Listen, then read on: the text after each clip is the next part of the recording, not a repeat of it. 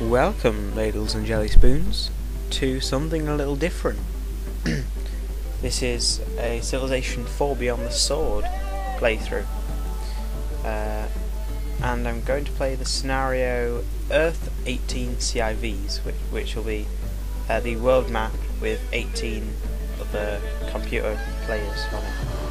Yeah, so I'm going to play as the English, just because I'm English and I like the spawn. My name's Aegis. I'm going to play a Noble, because that's the standard difficulty, and I want to put it on quick, just because it's just faster and I enjoy it more. So, quite a few of you actually haven't heard this game, have been asking around, and it's quite old now. I can't remember when it was made, 2007 or something, but what you basically have to do is build a city to begin with. You get settlers and workers. Sorry, my brother just interrupted me. I'm just quickly building a warrior, and I'm going to explore upwards in Britain. So yeah, I start across the ocean from Paris, which means that their borders will press against mine. Is the French civilization. I'm not sure if I'm explaining this very well, but this is what Britain looks like on the world map. It's kind of cool. So you get resources, these are the main things of the game.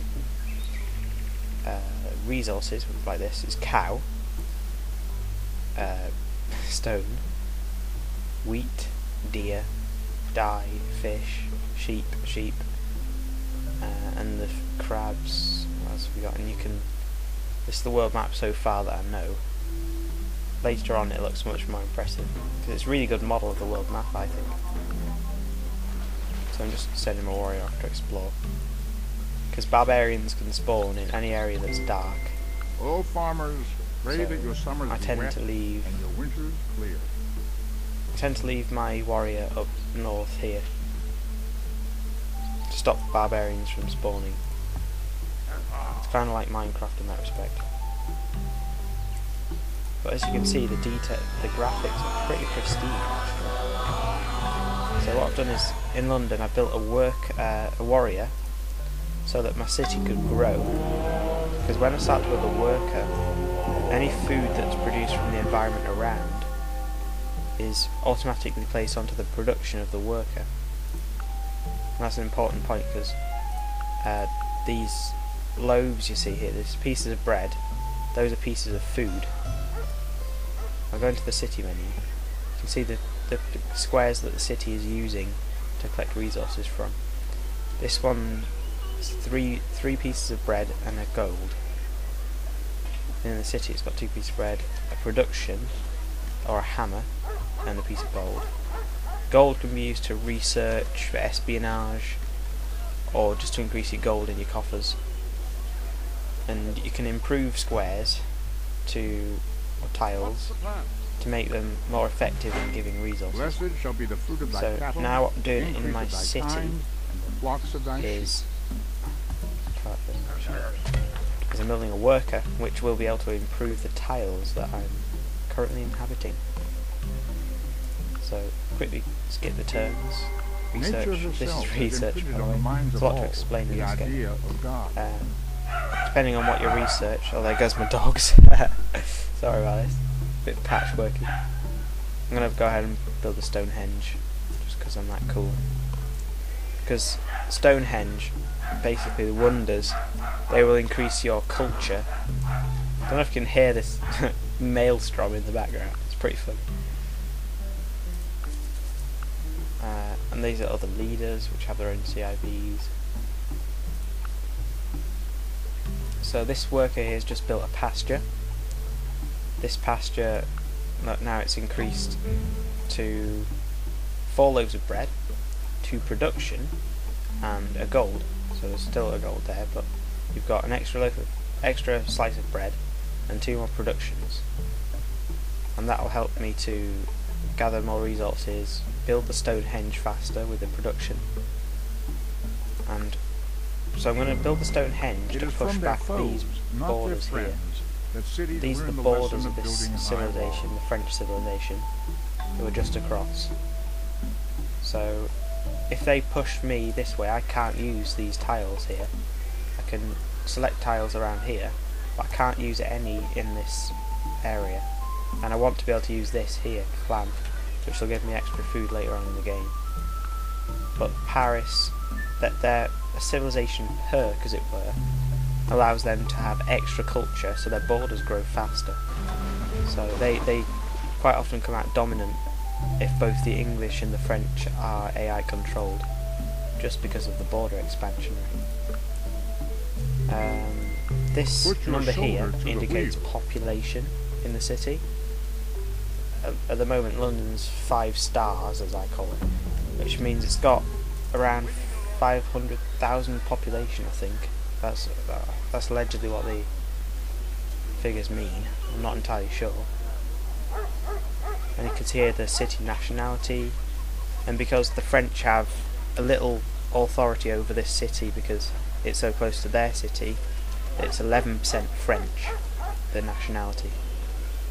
This is the culture.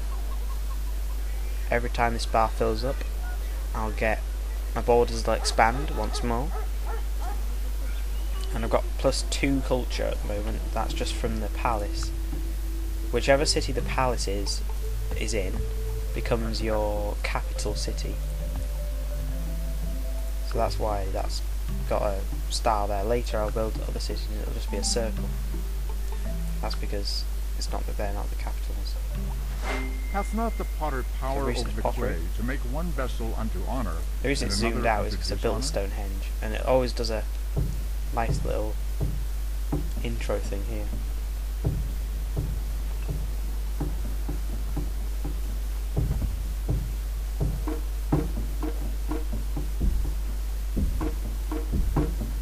There you are. They're really nice to watch. So next I'm going to go ahead and build a settler. And you can see now, if you go into my city demographics, that I've got 5 happy faces and 6 sad faces. So if there's more sad faces than happy faces, you get sad people. And that means that one person, one of these squares will not be able to be used. And these squares are interchangeable for any of these experts. I'm only allowed to use citizen at the moment, but I'll be able to use different ones later on in the game. So I can put a citizen on there, that'll give me an extra production. I'm going to go ahead and remove both of those and use this layout here. So one person will not be working. To counter that, I'll have to add units to the city later on in the game. That's pretty much the only way I'll be able to do it. So I've built a settler now. I'll build another worker, and I'm going to put the settler up to the north where Scotland is.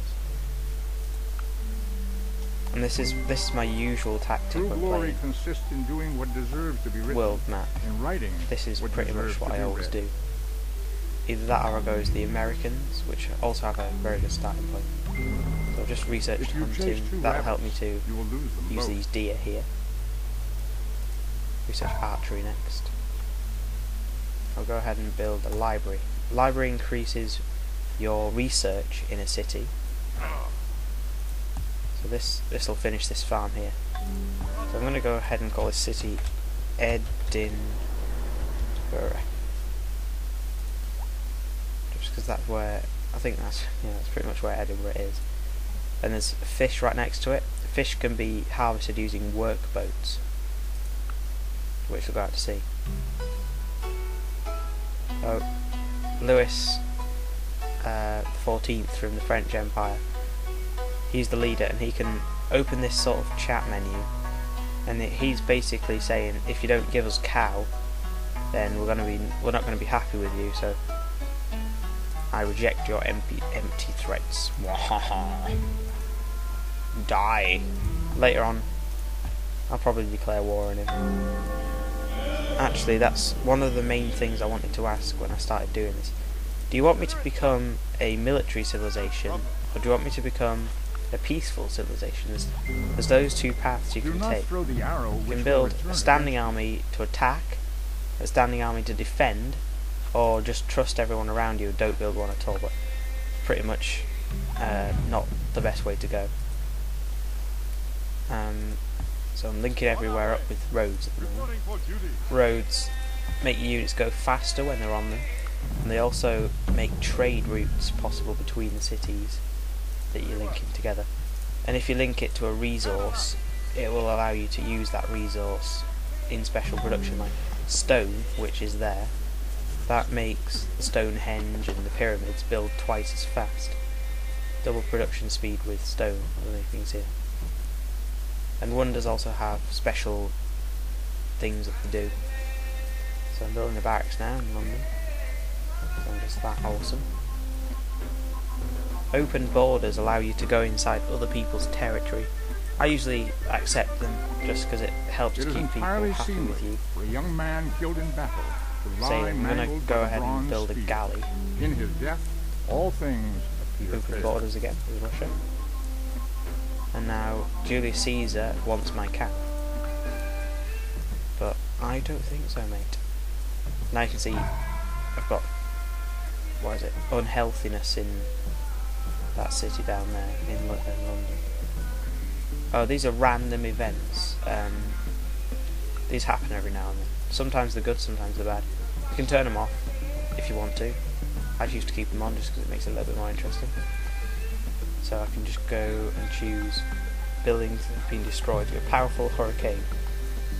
I don't know if you'll be able to read that on YouTube. So one of my buildings will have been destroyed. See what it is. It'll come up in this feed, I think. Library. I've lost my library. Okay, so this is a great person. Great persons appear, great people. Great persons is the word. Appear when this bar fills up. Where is it? There it is. Great persons, great people. So they can be used to research technology, to start a golden age, or to join the city as a worker sort of person. And what he'll do is he'll add 2 production and 5 gold. So I'm going to use that, and that will help me a lot in the early stages. So finish my workboat, plonk that on there. So that Edinburgh's going really fast now. So I'll rebuild my library because I really like the library. It's pretty much necessary. And I'll send my workers to different resources so they can both go at it. And Edinburgh usually reaches 20 stars about. So does London. They pretty much even out. And you can build another city about here or here. No, not here. Here, if you want to. Or remove this one and use one here and here. But I usually don't like to overcrowd the main place. I usually put another city on island. So 9 stars and 4 stars. I've got 500,000 altogether, so I can't have been right before. Must be around about 50,000 per star or thereabouts. Or maybe it's correlated, but not directly. I'm not sure. Maybe a 20 star holds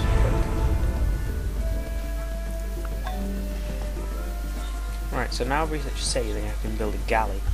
Galleys can move on the coastal squares, but not on the external squares or the ocean squares. And this sort of deal helps to keep them the leaders happy with you. It's got 1 food and 2 health in exchange for the one that's the same. So I like to always accept those sort of things on the open borders. And fur provides happiness, which I'm going to need. What do you need? And so do warriors.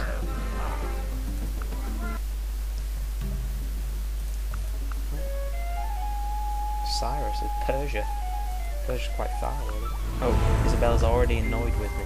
You should hammer your iron when it is glowing hot. Anyway, I'm approaching my YouTube limit, so I'm going to stop rambling now and pack in, so see you guys later in the next